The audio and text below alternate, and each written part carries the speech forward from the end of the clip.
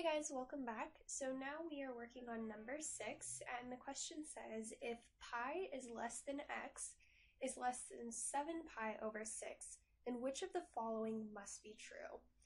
So in this case, the first thing I'm going to do is just kind of skim through my answer choices, and I'm just going to make an educated guess and guess that the answer is going to be C or D. And I'm going to assume that because of the periodicity of sine of x and cosine of x, because they're waves, oops, let me go back to black, because, here we go. Okay, I'm going to draw sine in blue, like so. And then I'm going to draw cosine in red. Let me make some points.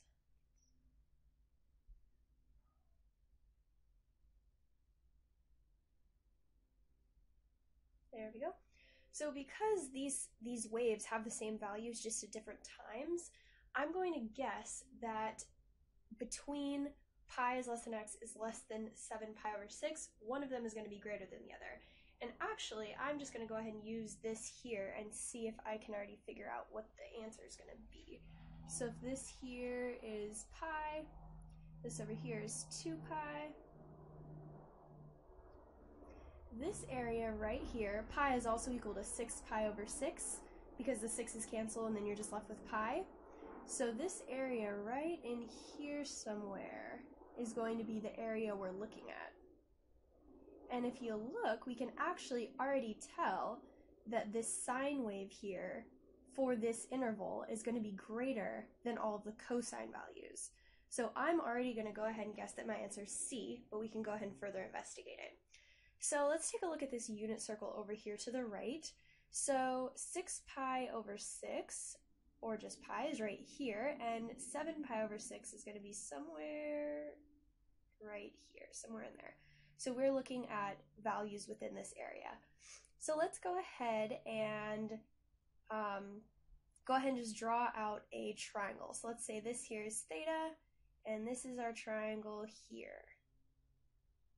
So just for ease of solving this, I'm going to go ahead and forget that this is a unit circle.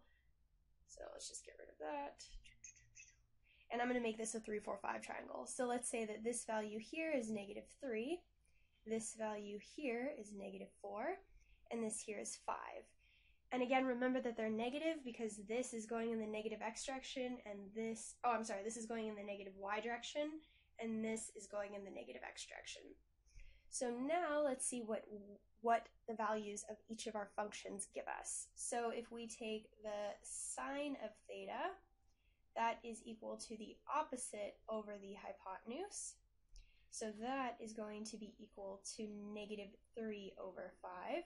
And if we take the cosine of theta, that's equal to the adjacent over the hypotenuse. And that is equal to -4 over 5. So again, by looking at these two numbers, we see that sine of theta is greater than cosine of theta, or answer choice C. Alright, so I know I went a little quickly through that, but I do hope that it was helpful. If you have any additional questions, feel free to leave a comment. And I'm also a math tutor if you need any more help with problems like these. Alright, thank you for watching.